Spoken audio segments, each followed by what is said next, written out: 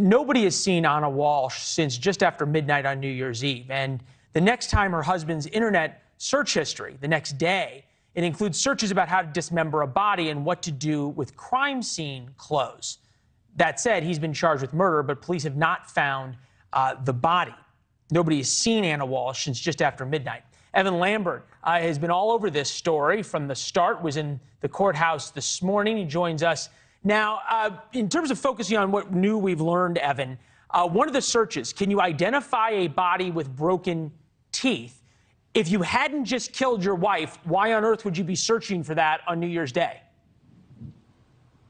Yeah, Leland, right. And that's the story that prosecutors are making out, right? That Brian Walshe killed his wife, Anna Walshe, 39 years old, the mother of his 3 children. And these Google searches that they detailed today, where Brian allegedly made these from his young son's iPad, how to clean blood from wood, how long until a body starts decomposing, things minute by minute over 2 days in those first moments after Anna Walshe was last seen. This is on January 1st and January 2nd, making these very detailed Google searches about what you would do if you had just killed someone. And of course, one of the things that the prosecutor said in court this morning was even before this, before the murder on December 27th, he had Googled the best state to divorce for a man. They say instead of divorcing her, he killed her, dismembered her body, and got rid of the remains in multiple places that ended up in an incinerator, essentially. That's part of the problem, right? And we just say Brian Walshe said he didn't kill his wife, pleaded not guilty, but investigators still haven't found her body, yet they believe they have the evidence to charge her with murder. One of the things that your reporting's uncovered, you've been on this story since the very beginning, leading our coverage, doing a great job, is you first reported the DA's taped announcement of murder charges. So we got the tape yesterday, it was released, but it was filmed 5 days ago. I know that you figured out that happened. Do we know why?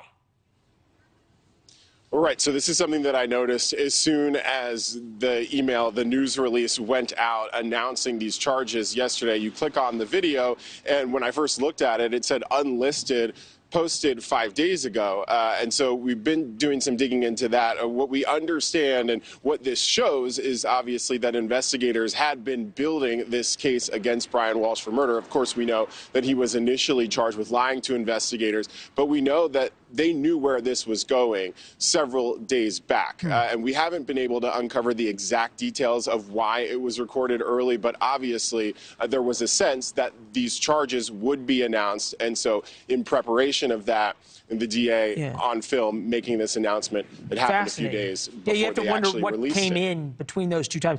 I got 30 seconds, but this is surveillance video that you obtained of Brian Walshe on the trip he said he took to get ice cream for her kids, but it was a juice bar.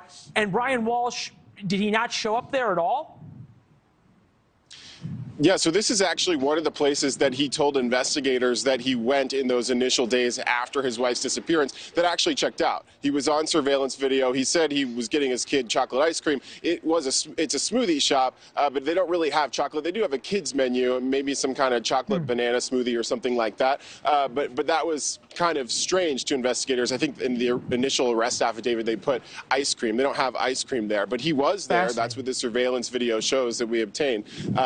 Really only one of the things that he actually told them that they say was the truth. Keep at it. I know you will. I know you're a big part of the 10 p.m. show. Ashley Banfield will be up there. You're leading off with the reporting there and everything you found on the case. Great work. Thanks, Leland. Yeah, thank you. Thanks for watching. Go to newsnationnow.com to find News Nation on your television provider. And don't forget to subscribe. Click the red button to get more of News Nation's fact-driven, unbiased coverage.